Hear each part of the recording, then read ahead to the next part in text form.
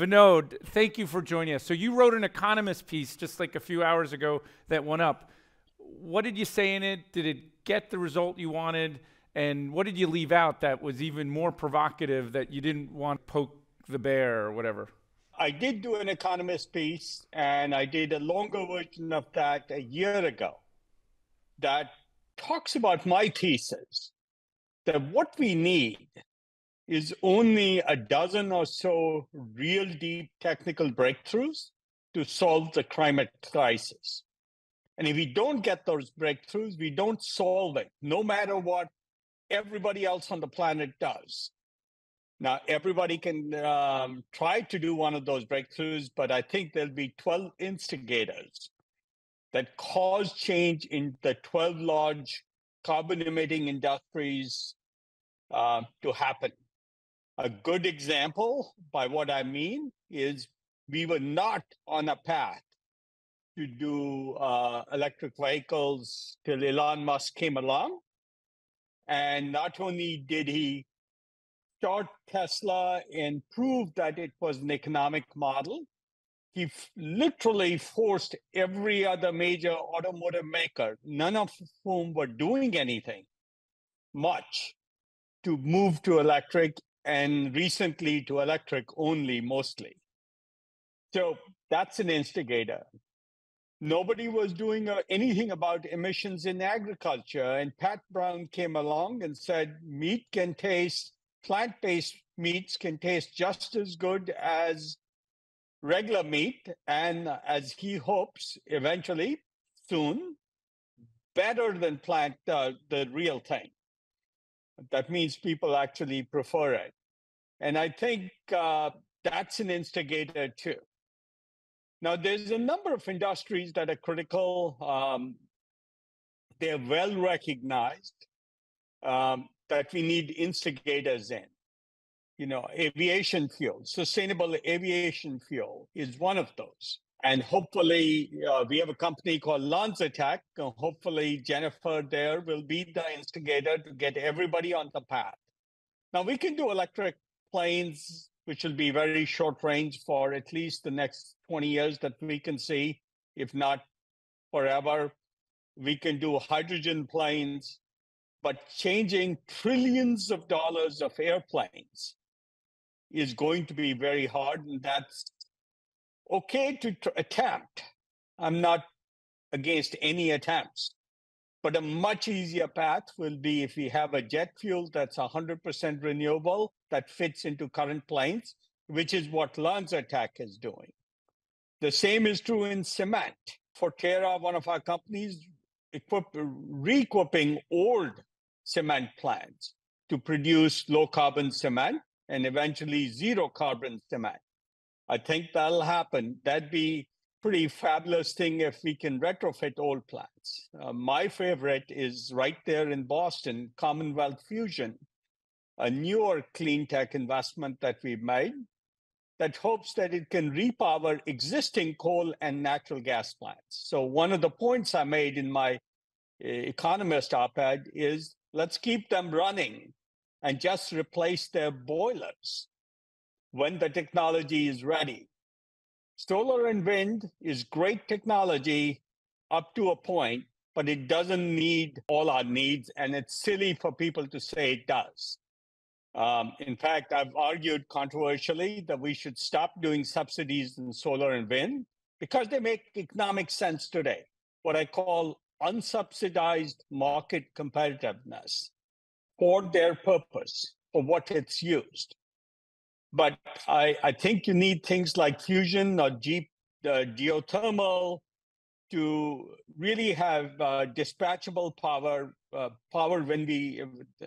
that's available when we need it, not just when the wind's blowing or the sun's shining. And don't get me wrong, we have solar investments too because it's a good market and it's a great place for entrepreneurs to play. So that's for starters. I do think many of the subsidies are being wasted on solar, on wind, even electric cars. They're going to happen now. We need subsidies probably for charging stations, but not electric cars. We ought to subsidize the breakthrough technologies that make steel low carbon and economic at the same time. So there's a dozen such areas that I talked about in the Economist op-ed in my piece from a year ago called It Only Takes a Dozen Instigators to Make This Change Happen. Doesn't happen because of rah-rah optimism or saying everybody can participate, using one sheet of toilet paper instead of two, like a famous actress once said. That's not going to make a difference. And we should stop wasting our time and stop pretending on those things. So Vinod, you've been an investor for a while. I know you're just getting started. You're like 25. Can you tell us, how do you view clean tech 1.0 versus clean tech 2.0? What are the differences, and why are you hopeful? Some people call clean tech 1.0 as a kind of failed era. Look, clean tech 1.0 wasn't a failed era. What we got was, the thing to keep in mind is technologies take their time, and how investors value them doesn't matter in whether something's a boom or a bust. There was a bust in the internet in 1998 that didn't affect internet traffic, the real usage of the internet. Valuations in the market got busted. But what really happened with clean tech 1.0 is it took a long time. We invested in QuantumScape back then. It's going to be a great return, is already a public company, multi-billion dollars, great return for us. But it took far longer than I imagined.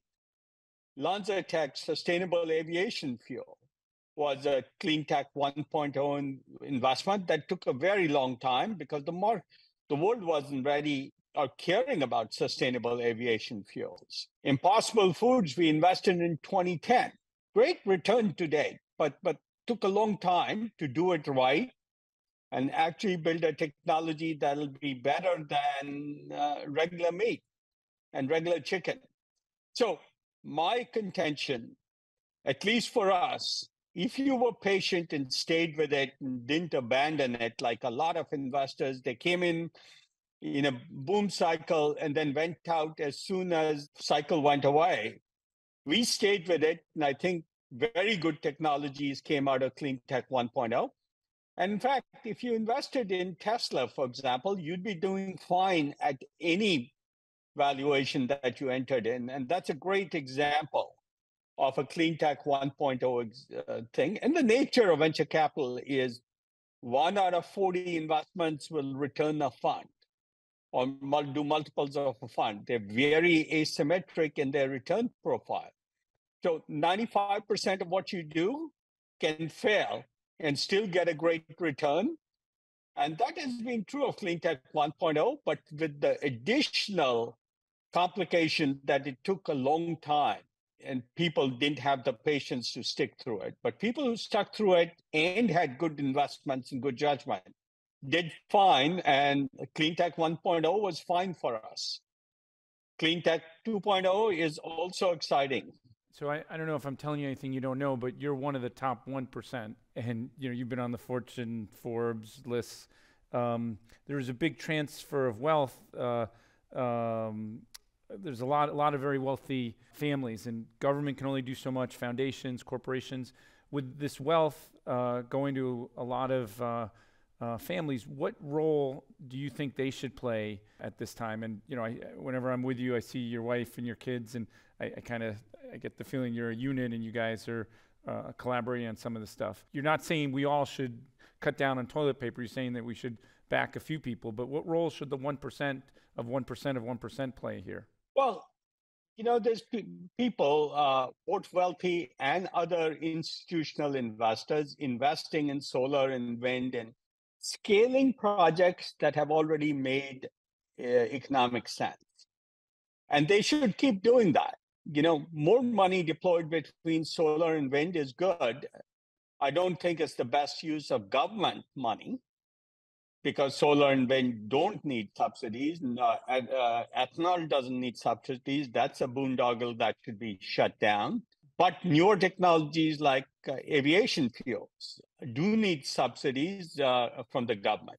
So wealthy people or institutional investors will make market competitive rates in clean technologies that are ready to be massively scaled, and there's quite a few of them, and they should keep funding that.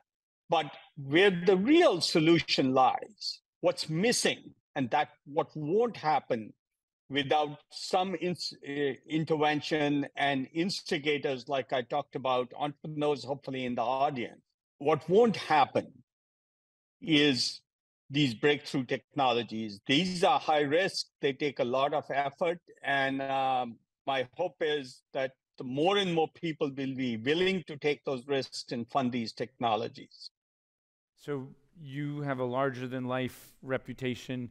What's your legacy going to be on clean tech?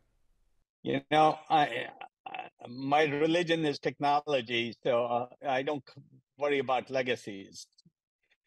I do think it's a lot of fun to work on these really hard problems. You know, whether it's cement or aviation fuel, we are working on public transit of all things.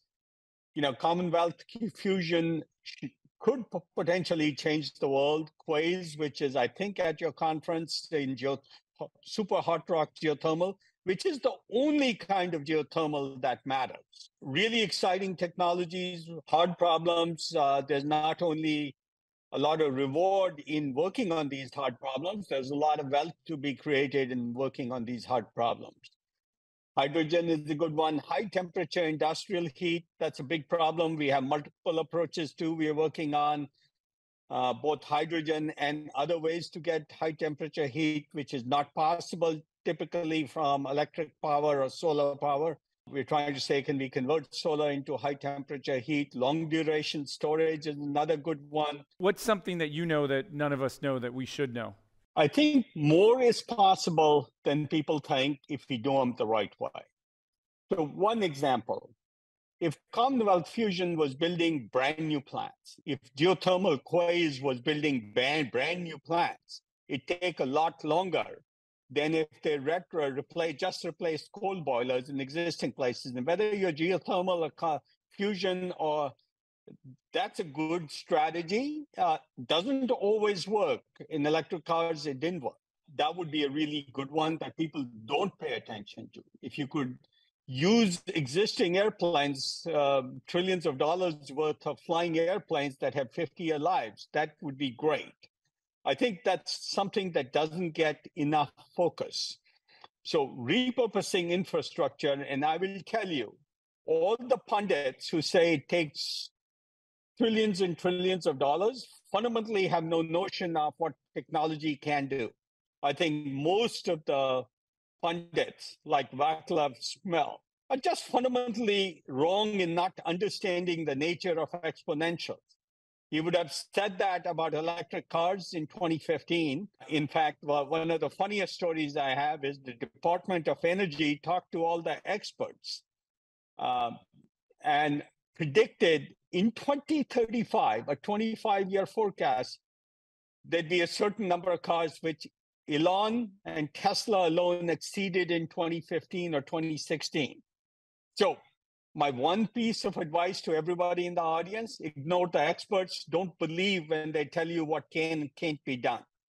In fact, there's no expert who ever innovated in the area. They just extrapolated the past, not invented a new future, which is what we need here.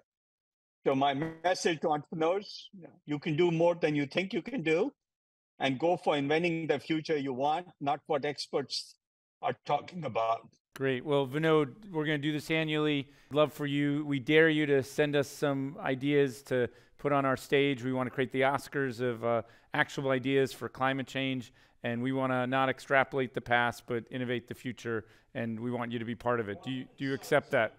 Let me give you two crazy ones that people say can't be done. Just to stimulate your imagination, and these might fail. So let me be clear. Our failure rate is high, and I'm fine with it.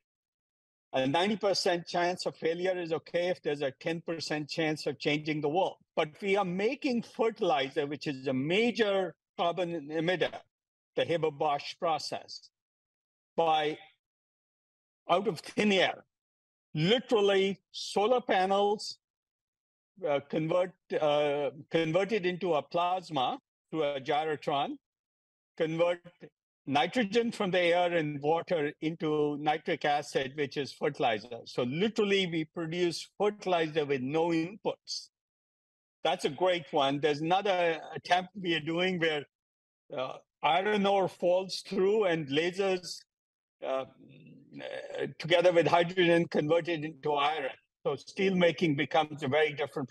These are crazy ideas, more likely to fail than not. But if they work, they're transformative of very, very large industries. And that's why your audience should be focused on that. And frankly, I'll give you a message. Half the things I looked at in talks, I would have said they're rearranging deck chairs on the Titanic, not working on climate, even if they claim they are. But I won't take more of your time. Thank you, everybody.